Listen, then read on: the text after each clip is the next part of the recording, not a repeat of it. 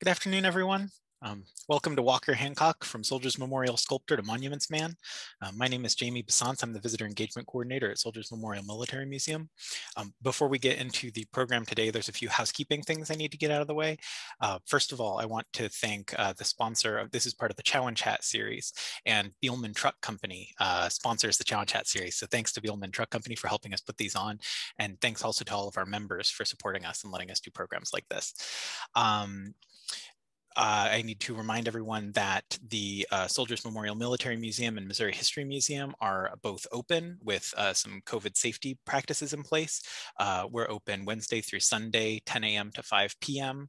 And we are still at a reduced capacity, so we encourage people to sign up for advanced registration at our website, which is mohistory.org. Let's see, as for the webinar, this is a webinar, so participants, don't have active cameras, don't have active mics, but we are taking questions. So if you have a question, please use the Q&A box on your little Zoom toolbar there, and that's going to be the best way for us to find your question at the end of the program. Hopefully we'll have time to answer everybody's questions, but if we can't get to every single one, apologies in advance.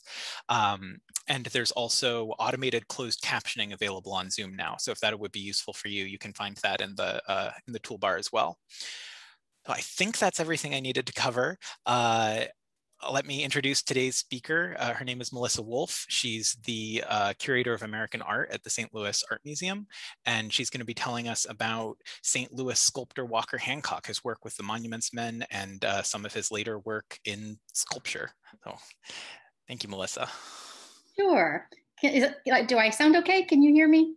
Yes, perfect. Okay, great. Well, first of all, thank you so much for inviting me to give this talk. It's been really fun to dig in a little bit to a sculptor who I've been interested in, but there's only so much time in a life. So this has been really fun to do the extra research. So if we can move our slide, Jamie. There we go. So there's Mr. Hancock. He was born in 1901 in St. Louis. His father was a lawyer, and his art had always been his interest. So his earliest memory that he writes about is sitting on his father's shoulders and looking at the incandescent lights as they reflect on the lagoon during the St. Louis World's Fair in 1904. So a very visual memory.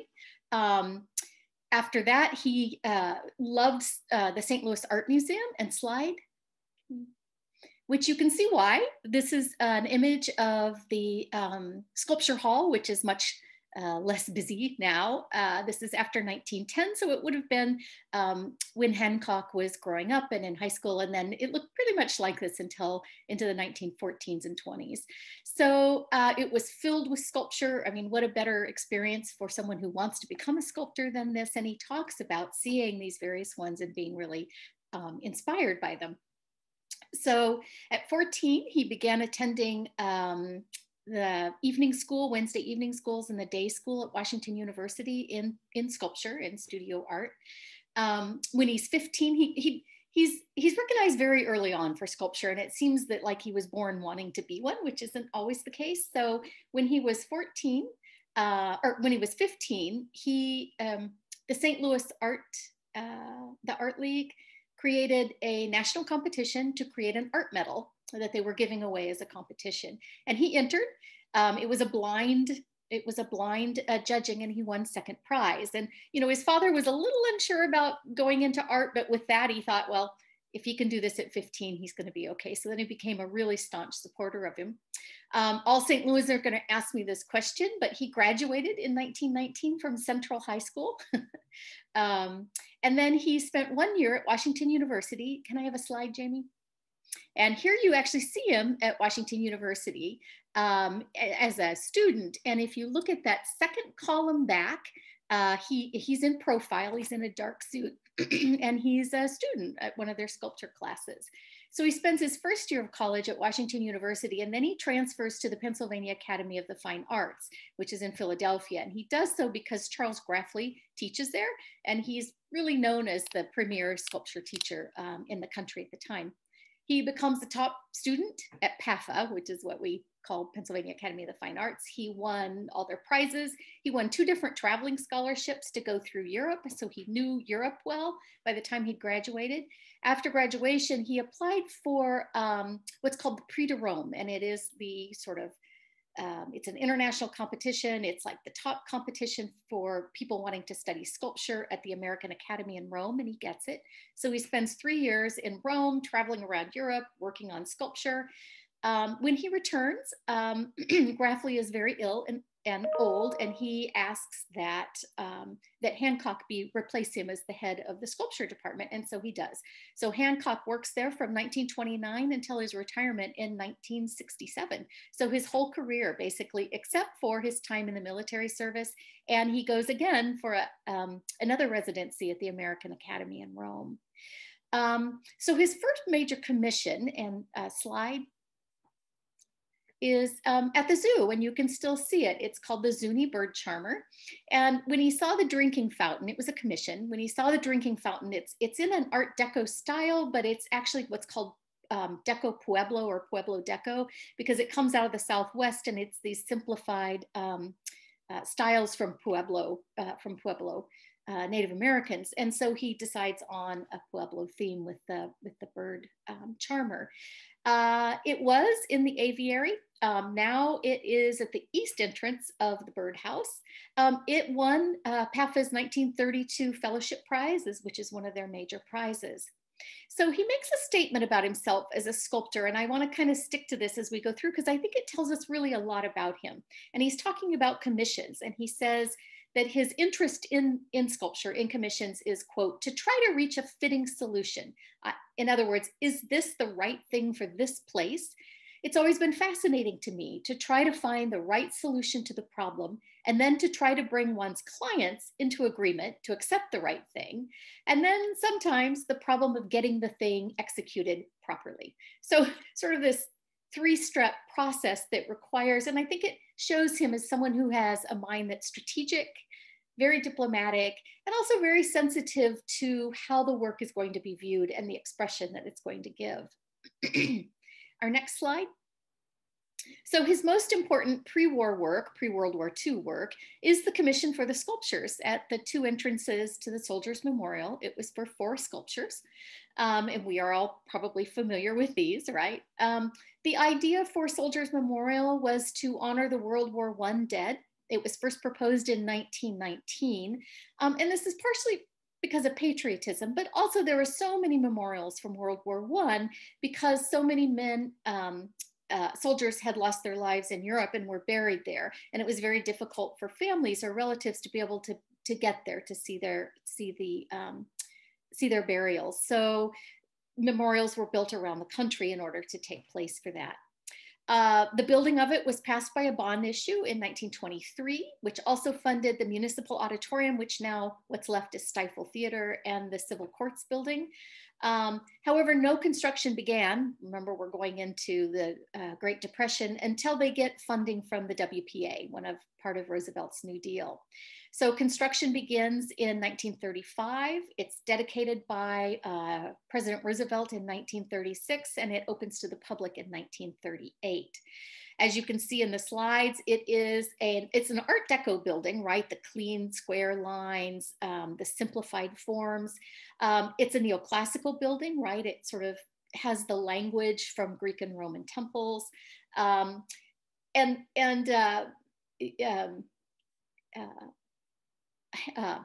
Hancock describes it, I think, in a really interesting way. He says, quote, that it's Art Deco, but a very ponderous architectural mass. Very good, I think, for its kind. And so he's building on that when he's making these sculptures and thinking about this. Hancock was in the East at his studio, and he was visited by the architect for the commission. And they asked if he would be interested in the commission. What they wanted was winged horses.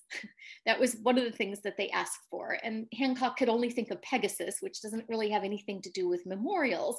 And so what he says is, well, why don't we pair the horses with figures that then we can make symbolize memorial? So again, this sort of negotiating and thinking, right? So before we look at the sculptures particularly exactly, I want to walk through the process of sculpture because it may not be as well known. So if we want to go to the next slide, the beginning step would be a sketch, but it's a three-dimensional sketch.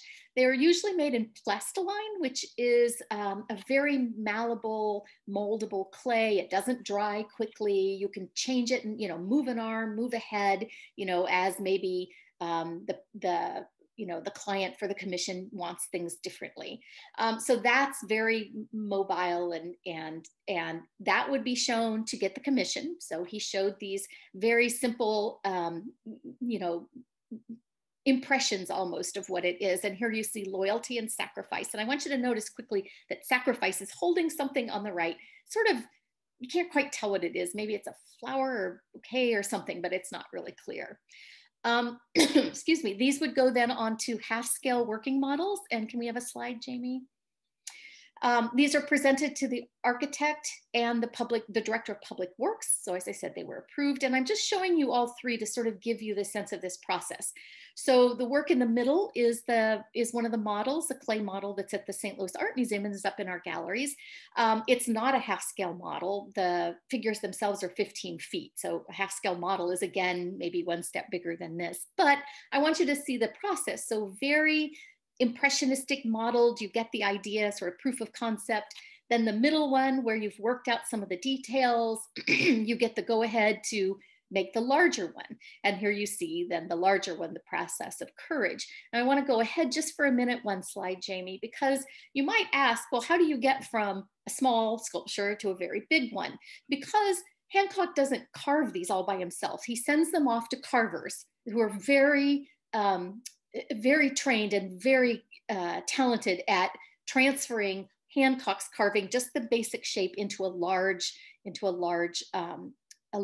limestone is what the sculptures are made out of.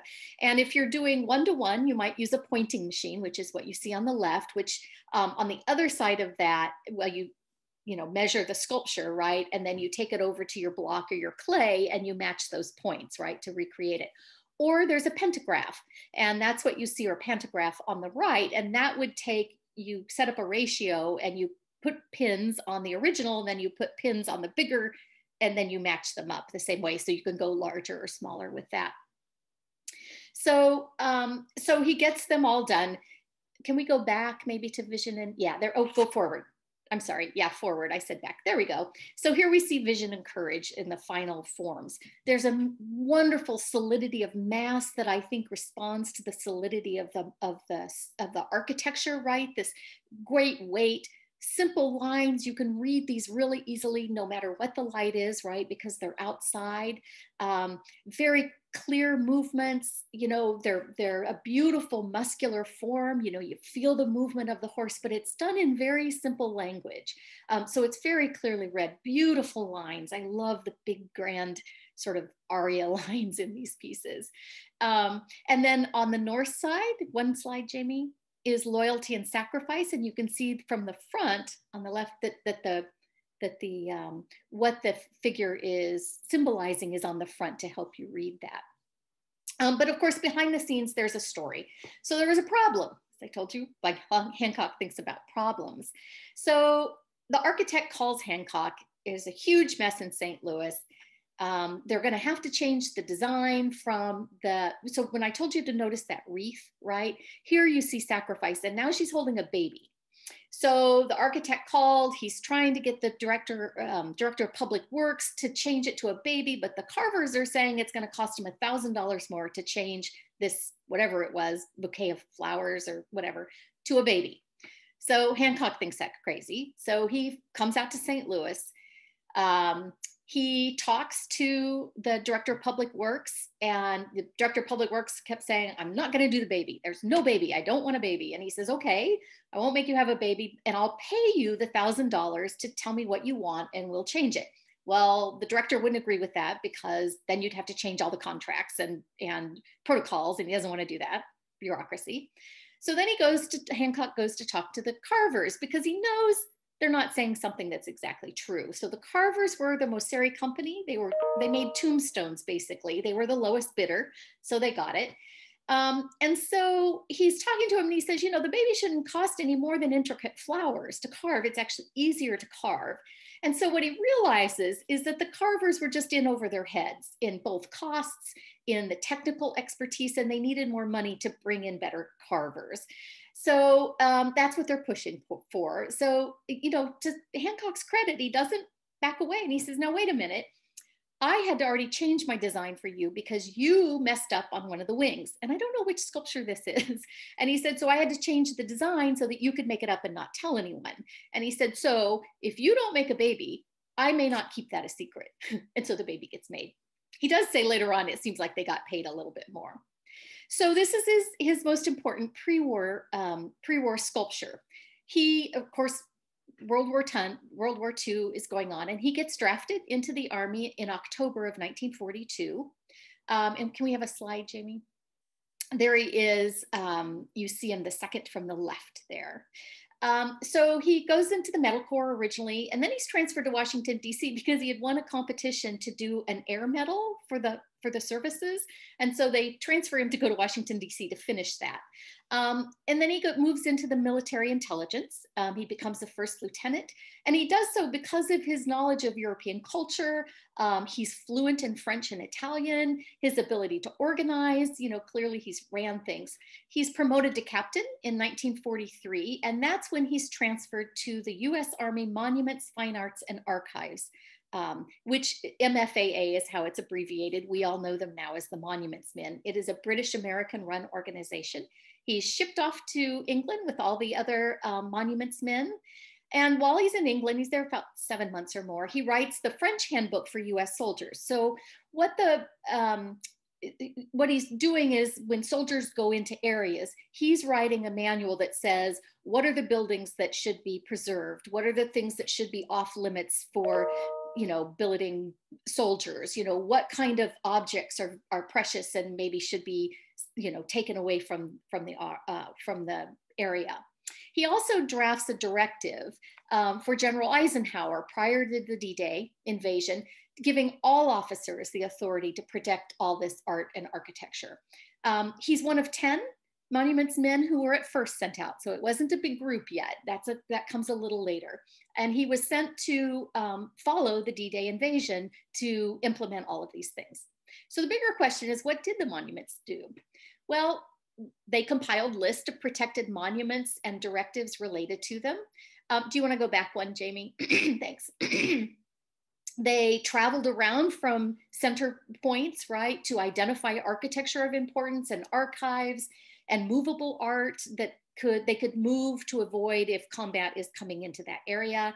They located depositories of works of art. So people in Europe, the Europeans, Belgians, Germans, French, knew when there was battles coming that they would take out all of the objects out of the buildings, everything that was important, and bury them or hide them somewhere. And so he was looking for local depositories of works so that he could arrange for their safekeeping, and also to provide emergency treatment. If there was deterioration or damage, then the Monuments Men could help, help, excuse me, help fix it in sort of, in the field kind of thing. And then also the evacuation of these deposits, these depository arms, back to US collection sites where they could be held, indexed, and then sent back to where they had been taken. So his very first battle experience is the Battle of Aachen. And now, Jamie, if you want to change that slide. And to get a sense of Hancock and his sensitivity, I want to read just very quickly to you his description. He writes an article in the Journal of American Art, or the College Art Journal, excuse me. And it's called Experiences of a Monument Officer in Germany. And he publishes it in 1946. And he describes coming into Aachen. And I just think it's so sensitive. You get a sense of what he's looking at and the effect that this has on him. So he says, for 2 weeks, we had watched Aachen burning below the horizon, an unsteady glow in the sky at night. By day, a constant column of smoke. Now it was time to go in. After pausing those rows of green concrete dragon's teeth that had not stopped the American tanks, our road followed a trolley track, still in good condition for the first few miles. Then the wires began to hang in festoons. Farther on, all the wires were down. In some places, the tracks had reared on themselves from their ties to assume attitudes of weird contortions. Occasionally, an abandoned tram car or suggested a scene of surprise and passengers running for cover. Fashionable houses that we passed had fewer and fewer windows as we descended the long slope leading down into the ancient capital of Charlemagne's empire. Soon roofs and walls were missing. Sorry, that's supposed to be off. Soon roofs and walls were missing and piles of debris appeared in front of each house. Now the walls were no longer enclosed floors and partitions, all were gutted. What they had contained had been spilled into lawns or into streets in heaps reeking with filth and promise for the souvenir hunter. On a lean horse, a GI galloped by, bedecked with the complete feathered regalia of an Indian chief. Most of those bent on fancy dress had, however, contented themselves with opera hats and alpenstocks. Desolation increased as we approached the commercial district. Many walls were standing and some streets showed only occasional gaps in their facades. But behind these roofless brick fronts was only emptiness. The city was utterly abandoned. I realized at once what I later so often found to be true, that a skeleton city is more terrible than one that the bombs have completely flattened. Aachen was a skeleton. Here and there, stenciled upon charred walls, we saw for the first time the figure that was to become so familiar to us in Germany, the black silhouette of a sinister little man leaning to eavesdrop with the warning, "The enemy is listening." I left the war correspondents who had brought me with him, and I walked alone towards the cathedral. Picking my way over heaps of evil-smelling rubble that blocked the narrow streets, I left behind me all visible life. Only once did I encounter any other living creatures, a band of Belgian marauders in uniform who eyed me apprehensively as they passed. The day was dark. Occasionally, the tearing whistle of a shell followed by an echoing explosion emphasized the awful stillness. Once I stood motionless to listen after a shell had burst and could discern not a sound of any kind whatsoever. The curious dome and spire of the cathedral were visible over the ruins of the Altstadt. The steel frame of the Rathaus tower drooped limply into the square. As I picked my way into the narrow street that led to the towering 14th century choir of the cathedral, shells began to fall uncomfortably near. I ducked under insecure doorways as each rending sound approached and ran to the next bit of cover as soon as the shell had exploded. All the doors were standing open in that strange cluster of churches that is the Cathedral of Aachen. Once inside the dark octagon that forms its nucleus, I felt suddenly secure. For more than 11 centuries, these massive walls had stood intact. That I should have arrived just in time to be the sole witness of their destruction was reassuringly inconceivable. And so you see this experience and how sensitive he is. And Jamie, do you want to change the next slide? And so here's you see what he saw going into this choir, which is the end of the cathedral with the stained glass. And I have to tell you that Hancock, I think, was particularly moved by this because, Jamie, another slide, if you see what it looked like, the cathedral itself, and these stained glass windows are the tallest. They are, the medieval, late Gothic Rayonnette style. They're the tallest, pretty much the tallest in Europe, and they were destroyed. In fact, they were destroyed. Many cathedrals like Cologne had taken their stained glass windows out and stored them and saved them, and Aachen was not able to do that. They've been rebuilt or remade in a modern style.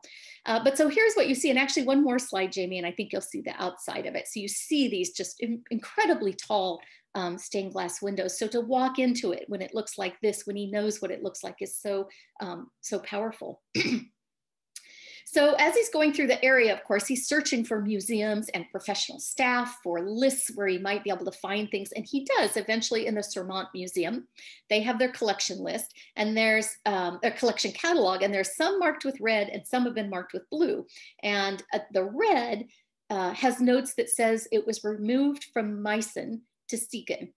And what Hancock realizes, and the other monuments men, is that only really, really precious objects would have been moved back to Eastern Germany or back from Eastern Germany to the West at such an incredibly desperate time when transport for troops, for supplies, for displaced people were being stretched, to the limits. To have given transport to move something, objects, was pretty remarkable. So he knew Siegen had a depository, but it was way behind German lines at the time. So just another quick story I want to tell you about is L'Église. And that, Jamie, you want to give me the slide? Which is in Belgium. It was in the middle of the Battle of the Bulge. So one of Hancock's forays into the area, he passes through the town before the battle, and he sees a lovely church. It's 11th century, but it's been added onto. And inside of it is a sort of roughly sculpted wood Madonna, but it is really quite beautiful from the late 13th century. So 2 weeks after he's gone through, the Battle of the Bulge begins. Starts on December 16th in 1944. The Germans pushing the Allies back west. And then it ends in January the 25th. But basically, between the 18th of December and the 29th, Hancock and the rest of the Monuments Men are constantly moving daily further and further north and west from the fighting lines. They're really only about 5 miles to 6 miles in front of them until at the very end, and then they come back. So for 2 weeks, he had been watching the map, the battle map. For 2 weeks, it had run through L'Église, the battlefront line. So he returns. You want to give me the slide? So he goes back to L'Église. And, you know, it's in the middle of a snow. He returns, he climbs through the church, through one of the bombed walls. There's not a soul in the village. The roof is about to come down. And what does he see? But the next slide, Jamie, is the Madonna. And there she is. She's unharmed, but the ceiling is literally falling. So he gathers up maybe a dozen people in the village. They don't want to let him take the sculpture because they don't trust him. He understands that. So they all finally vote and they agree to take it out. And here you see him helping the villagers. He's on the front left side with the helmet. And they put it in sort of a local cellar and they keep it. And interestingly, many years later, the vicar at the Aachen Cathedral invites him back as an honorary trip. And he goes to visit L'Église and sees it being restored. And he talks about how moving that was. So back to Siegen. Let's go back through another slide. So here he is with some soldiers, Lamont Moore, who becomes a curator or was a curator at the National Gallery of Art, George Stout, who is one of the most respected conservators, you know, people who preserve or fix damaged works of art. So he's one of the leading conservators at the time. I think he was at the Brooklyn Museum of Art. So they join Hancock as well. So remember, he knew there was likely a major repository of objects at Siegen. It was behind German lines, but in March of 45, he learns the American troops are preparing to attack the German forces and take the town.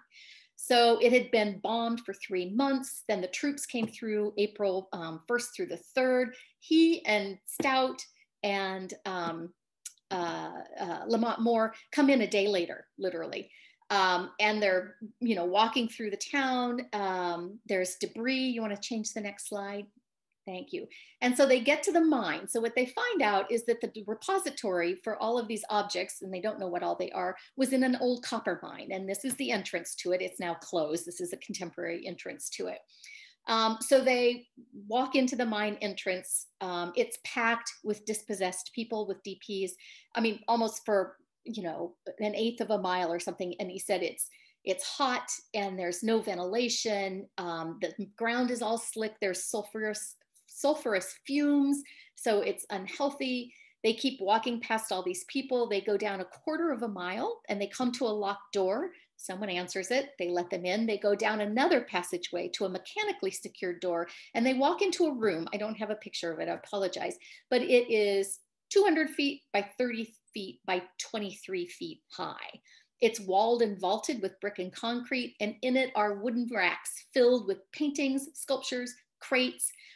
They figure out that there's a little over 500 paintings by Cézanne, Cranach, Delacroix, Fragonard, Gauguin, Hals, Rembrandt, Renoir, and Rubens, whose hometown was Siegen, Van Dyck, Van Gogh. So this, you know, incredible find. And also in there are the treasuries from the Aachen and Metz Cathedral. So take another slide, Jamie. So, and here you see some of the paintings. So the Watteau's Embarkation for Cythera was one of the works that was there. Van Gogh's portrait of Armand Rouland was there. The next slide. And these, the treasury. So what you have is a repository in the shape of Charlemagne's bust that holds his skull. You have the Karl Shrine, which is usually in the, well, is at the altar of the Aachen Cathedral, which holds the bones of Charlemagne. The next slide, Jamie. And these are all gilded silver, gold, solid 22 karat gold, gems, stones. I mean, you know, the cross of Lothair, which is a processional cross, and the imperial crown of the Holy Roman Empire. So these are major things. Also, you know, there's other reliquaries there as well. There are 40 boxes from the home of Beethoven from Bonn, and they include the manuscript for the Sixth Symphony, which is the Pastoral Symphony. So they can't do anything about this, though. One of the things with the monuments men is that they can never procure, they aren't given transport. They aren't given a crew, so to speak. I'm sure there's a better word for that, of soldiers to work with them, of enlisted soldiers. So they're constantly trying to, you know, haggle equipment and transport and all sorts of things. So he can't do anything about this, but they realize that that is in a really dangerous condition for the paintings and for other things, given the conditions, right? That it's so humid, that the sulfurous air, the dripping water, you know, paintings are starting to form mold. So they know they have to get them out, but they just can't do it then. So eventually they're able to, you know, corral some trucks. So they think they've got a group of trucks. So they all go back. Jamie, can I have a slide? And when they arrive, they see this sign, which essentially reads Golden Arrow Art Museum, Europe's art treasures restored. And so the 8th Infantry, which was guarding the mine, had decided to make it into an exhibition, really sort of as a joke, right? And so the Golden Arrow was their symbol, their insignia, whatever. So that stands for the 8th Infantry. But Hancock thought it was really pretty funny. So they get there, they're all ready, but then they find out that the transport had been sent somewhere else. So they come back the second time. And the second time on May 25th, they're supposed to get 19 trucks. They get there, and then those trucks have been re-sent to transport displaced people, displaced persons. So then so Hancock says, well, so he haggles 4 of them out because he knows the Aachen treasures need to go back. And also they're so big, the cases, and there's a huge wooden door that they can't get the other things out. So he gets 4 trucks, gets all of those on, and they go directly to Aachen. And so he takes care of that. But of course, he only had 4 trucks. So he finally gets it together. He gets all the trucks. He gets them all there. They're going to be for him. There's 23 trucks. They arrive June 1st. He knows it. He only has 2 days to load. June 1st is a Saturday. And he doesn't have anyone to load. They don't send him any crew. So he uses civilians for a while, but they have to stop at 5 and they won't work on Sundays. So then he's really stuck because he can't keep these trucks because the army's going to need them for something else. So he's problems. So one of his assistants becomes, his name is Ratensky. And he becomes really good at just finding people. And Hancock learns just to not ask how. But so Ratensky gets the Siegen police force. And so they come out, they help him load on Sunday. So, and then once I should tell you, when they were sending off the Aachen treasures to Aachen, he said they didn't realize until they got all out that area was now controlled by the 15th Army's area. So you would need a pass. And so there's all this problem with a pass because, as he says, quote, I knew that even Charlemagne, despite his 1,100 years of residence in Aachen, would not be graciously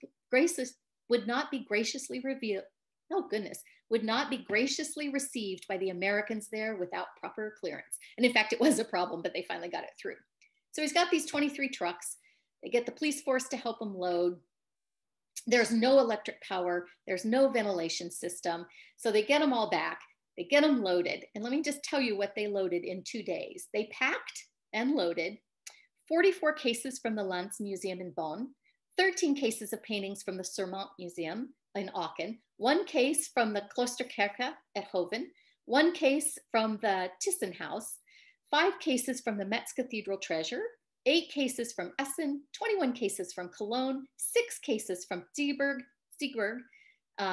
517 unpacked paintings from Aachen, Essen, Munster, Cologne, and Wuppertal, 56 pieces of sculpture from Aachen, Cologne, and Essen, 8 stained glass panels, 2 choir books, 1 filing cabinet, one cabinet from Zizentik, 2 frames, 2 suitcases, and 9 miscellaneous boxes and parcels. So they all get them to Marburg on June 4th. And then what is he faced with? He has no one to unload them. So Ratensky searches. He makes an agreement with the jailer. And so they use city jail inmates, but they can't use them for long. Finally, 6 men return from military prison. And so they're able to help out. At this point, George Stout, remember I told you, is the chief of conservation. He starts taking over things, doing short-term conservation. They go to Marburg because Hancock was forming a collecting center. It was his idea to create these collecting centers where all these objects could go, be indexed, and shipped back out after the war. And in fact, the military services use exactly that. There's a handful of shipping places around the country, or around Europe. So his area in Marburg handles objects that had been stored in places in the Rhineland, in Westphalia, and in Hessen. Very few of these were looted. I know the big story is that they were looted, and ones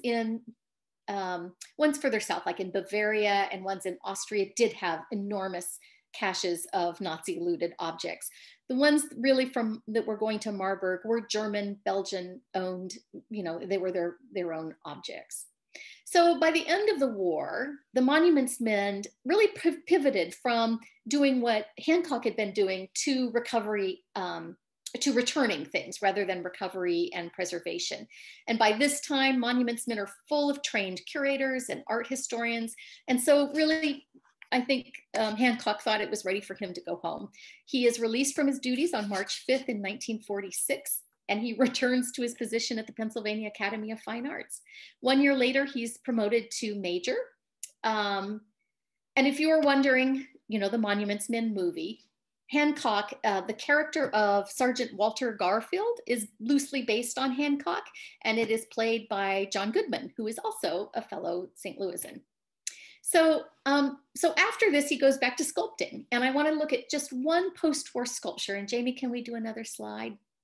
And that is, he received a commission from the Pennsylvania Railroad to do a sculpture in their 30th Street station in Philadelphia in 1949. It was meant to commemorate, the president comes to him, talks to him what he wants. It was meant to commemorate the 1,307 railroad employees who had died in World War II. So the first problem, which is what I show you here, was the setting. It's a large cavernous space. It is 95 feet by 2,090 feet with fluted columns, 95 feet tall, excuse me, and then 2,090 feet long. So these fluted columns on the end, these tall windows. And so that's a problem. The second problem is that the president wanted, and I quote Hancock, a lady angel lifting up a dead soldier, he suggested that the soldier's shirt should be torn and grenades on his belt to be more realistic, which Hancock did not want to do, but he's negotiating, right? He's being very diplomatic. Again, problems. So he comes up with sort of strategic diplomacy. And can I have another slide? So he creates the Archangel Michael, and he's raising the body of a dead soldier to heaven. It is a towering bronze sculpture. It goes up 40 feet tall. The figure itself is 29 feet. He wanted the figure to be human scaled, but so we put him on a raised pedestal to keep it at a human scale, but to soar. And I love the way the columns, he's thinking of the space. He makes those wings go right into the columns, and it's just beautiful. It gives it sort of an undulating line next to the straight line of the column. And I think it's just really so perfect alignment with space. But it's 40 feet tall. It weighs 10.5 tons. So it is a massive sculpture. Now I want to talk about his method too again. So next slide, Jamie. So again, he presented a sketch version, very rough. I don't have the object for that. And then it's approved to proceed with a study model about 3 feet high, which he works out, all of the different things to it. And it's from the study model that they establish sort of the main proportions, they figure out the costs that it would be based on that. Then he makes a 1/3 scale model, and that's what you see on the left here, that's at the Cape Ann Museum. And he makes it in clay, so it's 12 feet tall, and it involves sort of all the final solutions to all the different details. But then what he does, because this is a big space, is that he makes a photographic blow up, literally the same size of that. And in the 40s, I mean, that must be a crazy thing to do. And they lift it up on a scaffolding at the station where the sculpture is going to be, so he can see it in size. And he does change some things. For instance, he says, well, the hair of Michael, of the Archangel Michael, he said matched too much the fluting on the top of the columns, so he changed that some. He changed, this and that to get the proportions right, because it does change, when you go from something small to something large. So he gets all of that worked out. And then from the scale model, he has a carver. Remember how I told you uses a pantograph, and makes the larger piece. And the carvers for this made it into 3 pieces. And that middle photograph is, you see Hancock working on one of the 3 sections. And what he does after you've got the the full scale, remember this is going to be cast in bronze, is he goes back in and hand does all of the details. I mean, it takes him months, actually almost a year, to do all of them, making it more precise. And he also always works with a live model. And I show you doing that he had a commission for a post office pediment. And so you see how he's got the live model right next to the full scale model, so he can kind of, get a sense of life from the actual body. So then it's finished in 3 sections. There's a plaster cast made. So a plaster cast is made over all of this. And the cast is shipped to the Roman Bronze Work, which is one of the top foundries in the United States at the time for bronze casting. The Roman Bronze Works casts it in 16 sections that then is brought back and put together then in the stadium, or in the station. So my question is, does it work? So can we take the next slide? And I just show you some details of it. And I think, granted, this is an interior sculpture, and he talks about the problem of creating some sort of an intimacy and a memorial space, right, on the interior, which is at the Soldiers Memorial. It's on the outside, and it's more sort of heraldic and setting up a kind of a memorial tone, right, as you walk into that building, and it matches the lines and the sort of big lines, simple forms, massive forms of the building. So this is a very different thing. It's much more detailed. It's in bronze, so the lights hit it and are going to fall on all of those different muscles in the shoulders. You see it's a much more fluid effect in bronze. He's thinking of that than it is in limestone. But also I think that there is, there's a result of him being in the war, I think, and seeing what he did and the people who he became close to, and being in that whole theater, I think, has changed him and how he thinks about memorials. But it's a different space as well, right? But there's some, you can tell he used a live model, because there's these moments where the sculpture sort of becomes flesh, and where I see that is where Michael's hands are holding up the dead body, the soldier's dead body, and the laying of the head. And even if you look at the bronze detail on the left, you see how the legs are a little slack, right, as they sort of fall down, and it has no weight. So it's not just a symbol, right? It's a real body. And I think in some sense that comes from him, but it is also him knowing sculpture and knowing what it means to memorialize someone, for someone walking through the station who very well in the 50s and 40s lost someone, and lost a real person to them in the war. And so it's a melding of that thing. I think what he draws from, maybe not exactly, but I think you'll see my point. And Jamie, can I have the last slide? Is Michelangelo's Pietà. And I say that, I remember going to see this for the first time. I was in high school, and I could not stop looking at it, because I just couldn't figure out how it was so beautiful.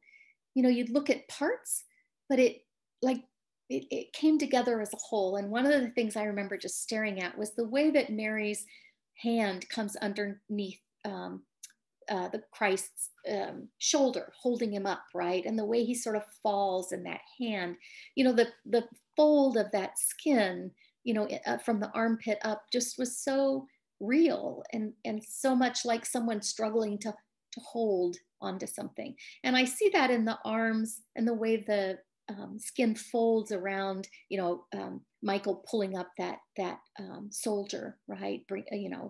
For ascension into heaven. And it's all sort of given this upward movement, right? It's so physical. And that figure is falling down. And in Mary, in the Michelangelo, it all kind of folds down on itself, right? But here, those wings, your eye goes up into the ceiling, right? And with 95-foot ceilings, you can do that in this space. So he's actually sort of using what might be difficult in this space as, as a strength for it.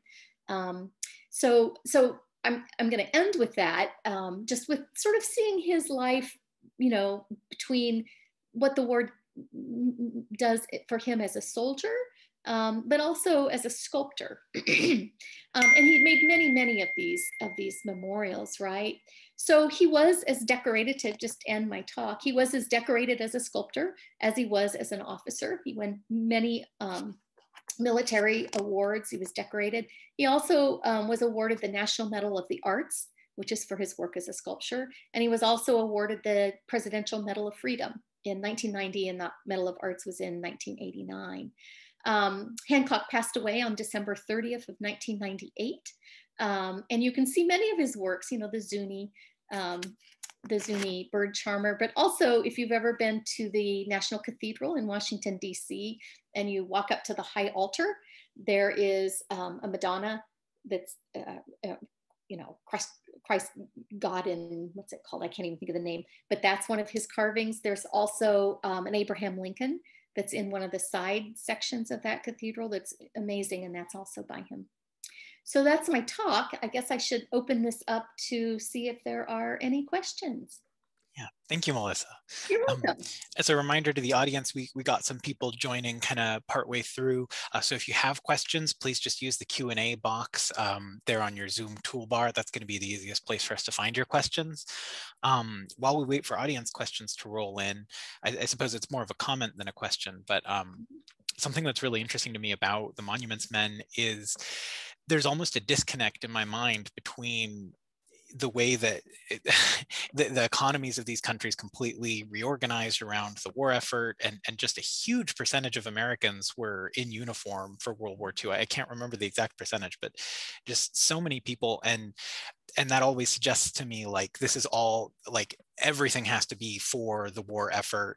That's the only thing that matters. We kind of can't afford to be doing anything else right now. Everybody's rationing and everything like that. And so the fact, I mean, not that it was hugely prioritized, like you said, he didn't really have personnel that he was working with or anything like that, but that this was on anybody's mind is kind of amazing to me. And it reminds me as well of the recent loss in Palmyra from ISIS.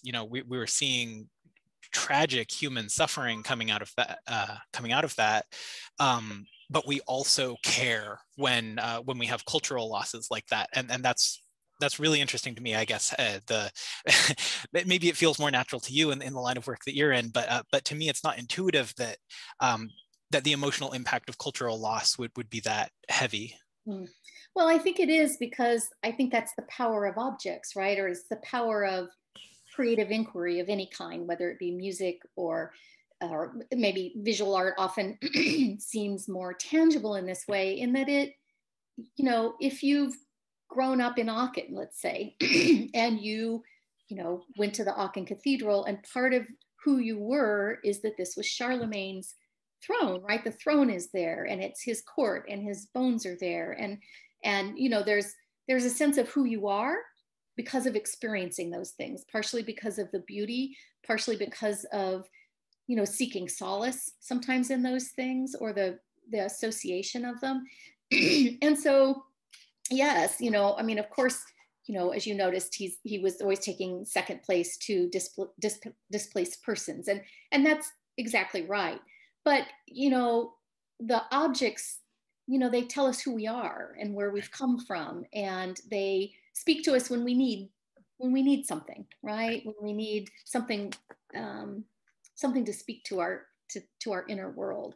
And so I do think that's why, for instance, when he goes into L'Église, they don't, there's maybe a dozen citizens or, population who are there, and they are, they don't want it to leave. It's part of them. They had discovered it a couple of years before and had just put it into the church. And it was a very, proud thing for that community, right. And so there are things that when you're in a situation like that, there are things that become even closer to you. They define you. They define the resistance to whatever's going on, or they tell you that you're going to get through this, right? If they are, you are. And so it's a powerful thing that objects have. And that, like I said, creative inquiry has. The fact that, these people were carrying crates of the manuscript of Beethoven's Sixth Symphony, that the pastor, that listening to it or knowing that this is what it was, how it was made. And, it's a moment where you go outside of who you are or inside to who you are, right? It's a moment of either becoming bigger, I guess you could say.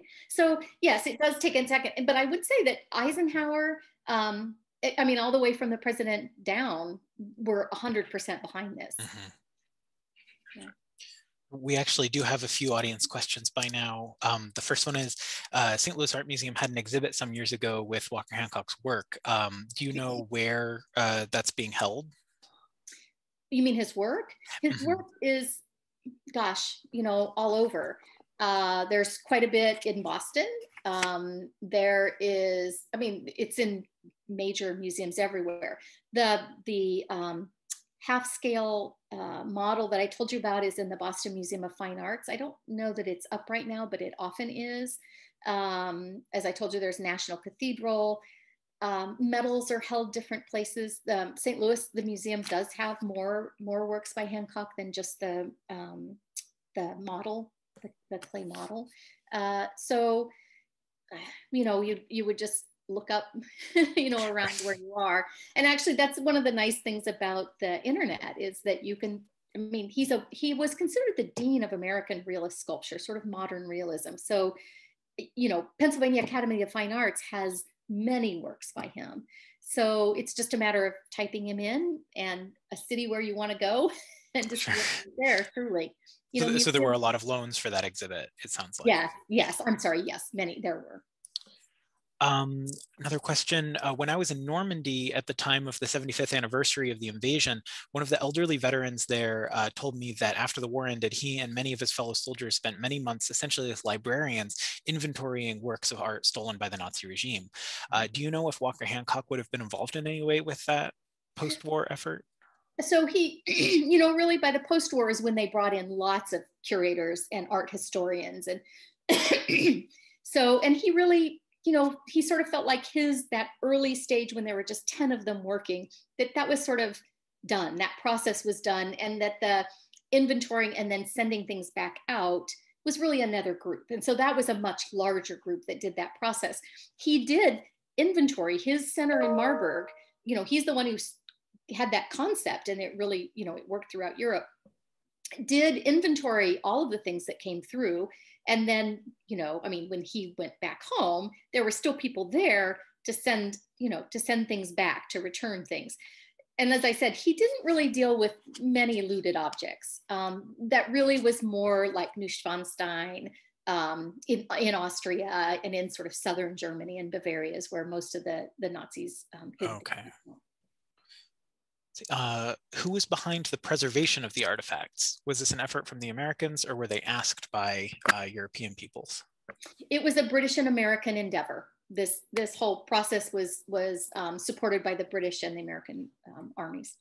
Mm-hmm. It's amazing that so many works were found and secured without damage. How much work needed repair that were found and rescued? And is any of that work still happening? I don't know if it's still happening. It might be. I think that depends on resources, right? And priority. That's true of museums still today. I mean, many were damaged, mainly from the conditions or being taken out of their frames, you know, by people who don't know how to take paintings out of the frames, or, you know, damaged in transport. Sculpture, that often happens. I think you'd be surprised at how many things were preserved and weren't damaged. That's why also, you know, I mentioned that George Stout was a conservator and went along with him, and so was Keck. I can't think of his first name as well. Conservators were there, and they were treating objects, you know, the objects that came out of Ziegen were damaged. The paintings, particularly, the paint was starting to lift because of the humidity. It had mold on them. And in fact, Stout and Keck went right away and started repairing some of them. The Ghent altarpiece had paint that was lifting, and some issues with its panel, because it's painted on panel. So there were issues, but, you know, like I told you, Chartres Cathedral, or not Chartres, I'm sorry, the Cologne Cathedral, which is just massive and also has these huge spires and stained glass windows. They took all the windows out and stored them and then put them all back in. So like even that the citizens of those areas were so concerned about these things that they would do that is pretty remarkable. And you and I know, working for museums, that the people in charge of the collections are so particular about temperature and humidity and light exposure that the idea of these things sitting in a dank mine is just like impossible for me to wrap my mind around. Yeah. And the fact that it sounds like the damage wasn't as extensive as I might have guessed. Pretty amazing as well. Yeah, I mean, there were things damaged, but not the way you would think. Yeah. Is there any thought that there might have, or how much art is it thought kind of went missing and wasn't recovered? Oh gosh, you know, I should have looked up the number, so I apologize. That was a very obvious question for this, and it was hundreds of thousands. Wow. I'll look that up and I'll pass it on to Jamie, and then maybe he can share it, or you can do an email, give you your email or something, and I'll share it with you. But it was hundreds of thousands. Wow. Yeah. Let's see, we are running out of time, and we have quite a few questions. We'll get through as many as we can. Where could someone find a list of monuments men and their efforts in rescuing works of art? Oh, actually, that's great. There is a website, the Monuments Men Foundation. One of the most moving ceremonies I think I've gone to in a long time was in Washington, D.C., when the Monuments Men were given the Presidential Medal. And there were 3 of them there. There's only 4 living still, and 3 of them were there. So yeah, that foundation, and that'll get you all over from there. Let's see, you can see works by Walker Hancock in the Cape Ann Museum, including a wonderful collection of sculptural sketches of basketball players. Just a nice little comment. Where are the sculptures that were in the Slam Sculpture Hall now kept? Are they ever brought back on display? Well, some of them we still have. Most of those were from the World's Fair, and they were casts. I mean, obviously they were casts. And, you know, for a long time in the early 20th century or mid-century, people stopped using casts and stopped thinking of them as real art, and so they were destroyed. Most of them went to Washington University. But I mean, it's just something that all museums did, unfortunately. We have a couple comments from someone. It sounds like this is maybe a descendant of Walker Hancock. Remarkable job of capturing my father's work. Thank you so much. Oh, details. His right-hand man was Steve Kovalyek. Thank you. National Cathedral, Christ and Majesty, Monuments Men movie altered the story. For example, they were never all together in a truck. They were alone or in pairs. And the largest collection of Walker Hancock's works is at Cape Ann Museum in Gloucester, Massachusetts. Well, thank you. And Deanie, thank you so much for tuning in. It's that Deanie is Walter Hancock's daughter. Okay, then I'm seeing a different name here, but oh well. We have a question, where can I find a recording of this? So after a few days, the videos for all of these online programs that MHS is offering are up on our YouTube page. If you just YouTube search Missouri Historical Society, it should be pretty easy to find. It'll be under the St. Louis History Live playlist. Okay, I think we managed I think we managed to answer almost all the questions. just to wrap up, thanks again for tuning in. Thank you, Melissa, for speaking. This was a really cool topic. And thanks to our members. If you'd like to sign up for our newsletter or become a member of the Missouri Historical Society, you can do that at mohistory.org/support. We're putting on a couple of these programs every single week these days. So just tomorrow at 6:30 p.m., there will be a panel on LGBT activism in the St. Louis area. And then Tuesday, April 20th at 11 a.m., there will be a talk on women's history, some notable women in the history of the Hill neighborhood. Oh, and yes, I remembered. When the webinar closes out, it should automatically open a survey in your browser. If you'd be willing to just take a couple minutes to fill that out, that's really helpful for us in improving our programming. So unless you have anything else, Melissa, thanks everyone for tuning in, and we'll see you in the next one. Thank Bye. you so much.